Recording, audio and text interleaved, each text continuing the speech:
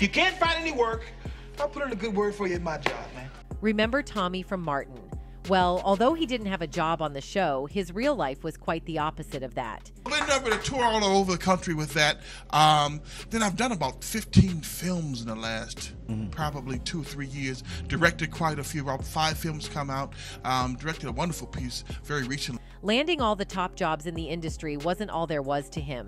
He also did his best for his community in several other ways. Between directing and producing films and doing these acting workshops. In fact, tomorrow, right here in Detroit, we'll be doing a workshop at the Rhema Word International Church. Everyone around him knew what he stood for, even his co-stars, right up till the end. A spiritual brother and just a loving guy, loving parent, and well, I can't say enough about him, just a great guy.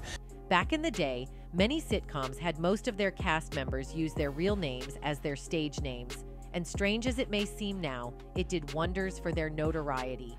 This was one of the reasons Tommy Ford, who played Tommy on The Martin Show, was able to become a household name in the entertainment industry. Although many people may not be as familiar with his off-screen personality, Ford had a wholesome run through his years in Hollywood. From starting as one of the extras on several movies and TV shows, to landing his breakout role and then moving on to several other projects, this man's life was incredible. Besides his day job, he, as a respected figure in his community, also had to give lectures on several occasions at school and churches. So you feel that this is somewhat of a ministry? This is absolutely a ministry. First of all, I'm too busy to do these things. I'm working so hard, but it's an opportunity, particularly for young people. Even with a life as abundant as his, this man didn't exactly have it as easy as you'd expect for someone who landed his big break on a show that's still getting streams decades later.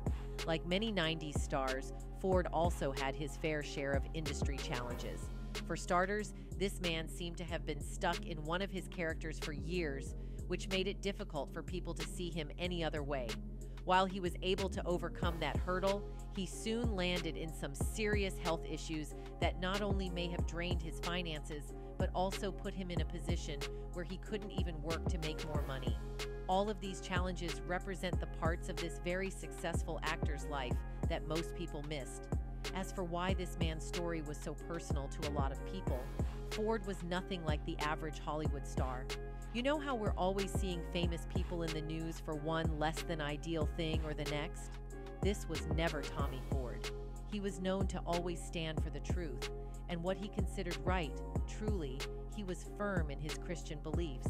It may not seem like a lot, but considering he used to work in a realm that is literally known for all the worst vices the world has to offer, the fact that he was able to remain a beacon of light is the very foundation of why he's respected so much in the industry. Nonetheless, these things were not enough to shield him from the harsh realities of life. His struggles went from personal to professional, up to the point that he paid the ultimate price. This is the sad life of Tommy Ford. So God is in Hollywood.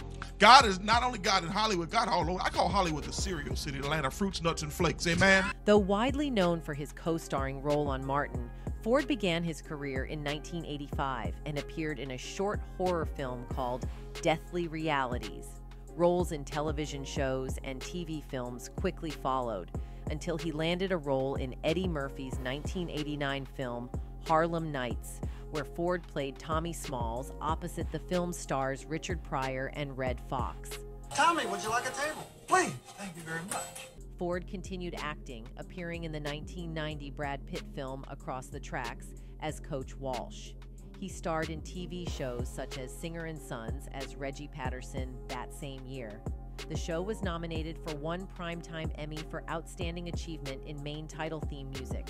He was also cast in a 1990 episode of Law & Order, before finally landing the role of a lifetime in Martin Lawrence's Martin sitcom in 1992. The show aired a total of 132 episodes and earned the actor a 1996 Image Award nomination for Outstanding Supporting Actor in a Comedy Series, something that seemed to have come because of his consistent prayers on the set. We did over 135 episodes of The Martin Show. We never did one episode where I didn't lead prayer thanking God for the opportunity to use us to touch the world.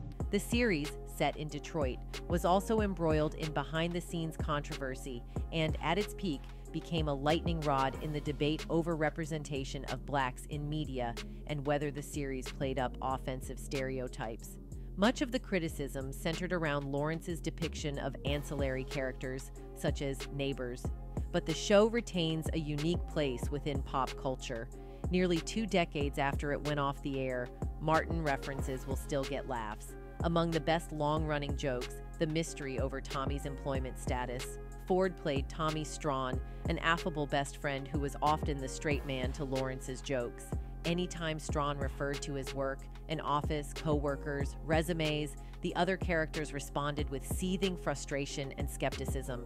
"You ain't got no job." If you can't find any work, I'll put in a good word for you at my job, man. The mystery around Tommy's employment was solved earlier this year when Tisha Campbell-Martin, who played Gina on the show, revealed the origins of the gag on Bossip's Don't Be Scared podcast.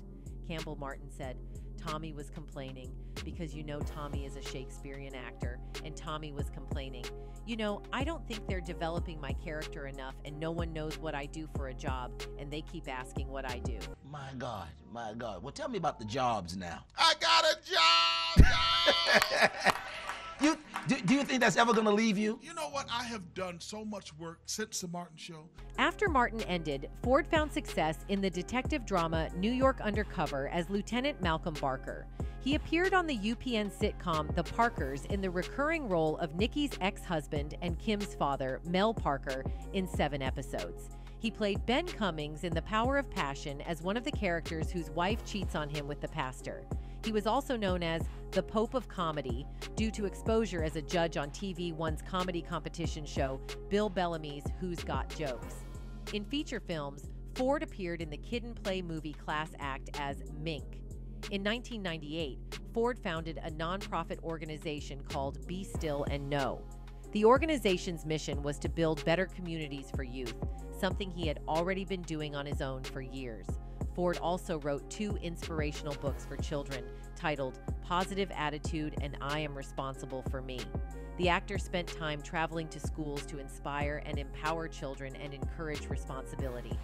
In June 2016, Ford directed a documentary on bullying entitled Through My Lens Adult. It aired in October 2016 on Aspire TV. This was also around the same time disaster struck. Tonight, the Atlanta entertainment community is coming together to mourn one of its own, 52-year-old Tommy Ford. Ford, best known for his role as Tommy on the hit show Martin, suddenly passed away late this afternoon. In the same year, the actor was reportedly recovering from knee surgery when he suffered a ruptured aneurysm and fell into a state of unconsciousness at an Atlanta hospital, according to TMZ reports. Per initial reports, Ford's wife, Gina, had confirmed that he was on life support shortly after fellow actor and comedian Anthony Anderson sent out a tweet suggesting that Ford had passed before later deleting it. Although at the time, no cause of D was expressly announced, the family released a statement asking for privacy. "It is with great sadness that we announce the untimely passing of our beloved son, father, brother, husband, and friend, Tommy Michael Ford," the statement said. "On behalf of the family, we would like to thank everyone for their love, support, and prayers. Funeral arrangements will be forthcoming. Please respect the privacy of the Ford family during our time of grief." The only pointer that was available to people was that, as mentioned, the actor had been documenting on social media his recovery from kidney replacement surgery shortly before his passing. Seeing as one of his most known TV stints is from his appearance on Martin, it's easy to see how the co-stars might have been closer than your average set. It was in that spirit that after hearing about his passing, Martin Lawrence posted a tribute to the star. "We were friends way before the Martin show, and I'm glad we were able to show true friendship on screen," Lawrence wrote on Instagram. "You brought a lot of love to the world, and you will be greatly missed. God bless to you and the family. Rest in peace, my brother." Lawrence wasn't the only one from his former set who had all the best things to say about him. Ford's other co-star from Martin, Tisha Arnold, visited Ford before his death, a source told People. Tisha Campbell-Martin also posted Instagram pleas for prayers and good thoughts on Ford's behalf. Tommy was not only a great co-star, but he was a great man and friend, Tisha said in a statement to EW. "He always brought with him his spirituality, a positive attitude, and so much joy. I am sad the world lost a great talent and that I lost a wonderful friend. God bless him and his family. Losing the actor was devastating for not just his family, but the entire music industry at large. No one knows this feeling better than the fans, especially those who watched him growing up. One of such users wrote, "Rewatching this show as an adult, I realized that Tommy was really the glue that kept this group together, always trying to keep the peace and be the voice of reason, and hilarious too." From what people have been saying right from when he passed, up until this moment, it's clear this man will remain a legend till the end of time. That's it. Goodbye.